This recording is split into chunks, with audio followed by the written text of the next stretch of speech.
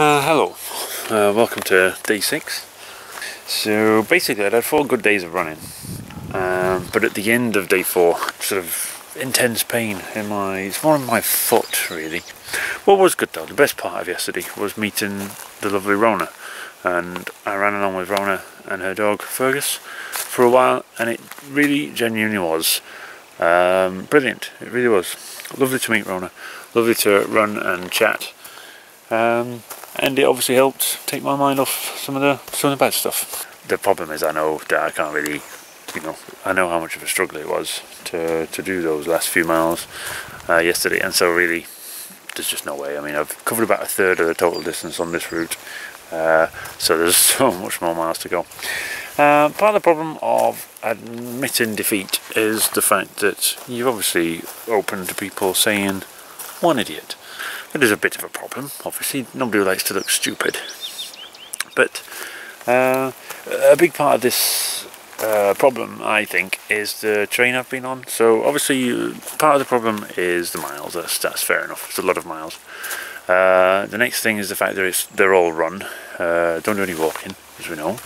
So that doesn't help. That continues the strain. But more than anything, it's the terrain and the beach particularly. Some of the sections of beach that I was running on where the sand was shifting under your feet, I'm talking really awkwardly as well, but the worst was the pebbles, really big sort of stones, slippy stones, and because I was needing to run, there's a lot of, it's quite a problem, and I think that's what's done the damage really, but you live and learn. This is without doubt the last day of running. Significant day today. That's not because of the referendum on membership of the European Union. That's because today is the day that my ambition appears to have gotten the better of my ability. And so I want to make it clear that I didn't plan the run because I thought I could easily do it. Planned it because I actually wasn't sure, and felt it was worth a bash. And it's quite ironic really, because I spent most of last year paranoid about getting a stress fracture, and I didn't get one. And this year it's not exactly been on my mind, and I'm not saying I've definitely got one, but I certainly think I've got the makings of one if I haven't already. So it's very, very painful to take a step. But I wanted to tell you about this place. So I'm at a place called Connick Hill. Connick Hill is on the eastern shore of Loch Lomond, and it's a very important place. It's not just because it's very pretty. So Scotland's got different geologies, like a lot of places.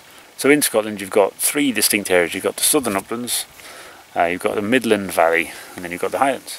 But there's a line technically that marks where the Highlands collided with the Midland Valley. So the line bisects Arran, comes straight through Loch Lomond, and carries on up, and it points towards Stonehaven actually. Here at Connick Hill it's very easy to see where the Highland boundary zone is, because there's a series of islands that form the line, and at Connick Hill you can see them.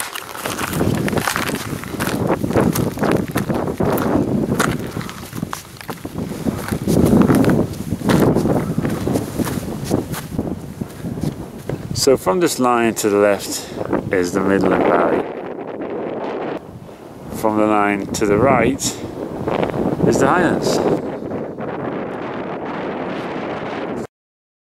So although I am obviously very disappointed, it is a fairly appropriate place to stop. If the Romans didn't even manage to conquer the Highlands, then what chance have I got?